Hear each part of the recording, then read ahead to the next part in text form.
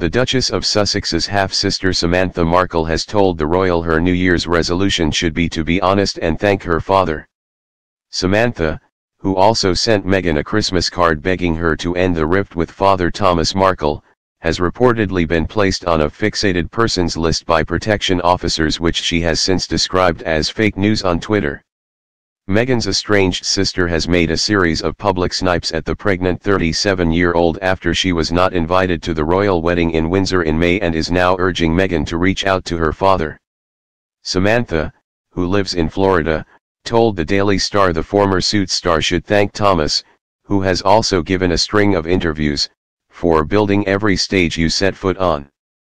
She said, "Your New Year's resolution should be to be honest and pay tribute to those who have helped you the most, such as your dad. Thank him for your college education, your career, building every stage you set foot on, but really appreciate the people that care about you." It comes as the Duchess's protection officers are understood to have briefed Scotland Yard detectives over the damage Samantha could cause to the royal family's reputation.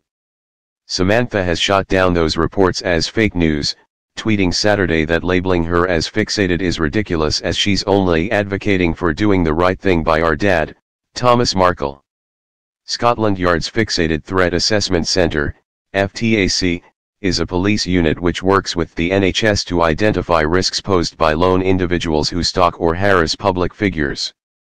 A Scotland Yard source told the Sunday Times, "Someone like Samantha presents a risk rather than a threat.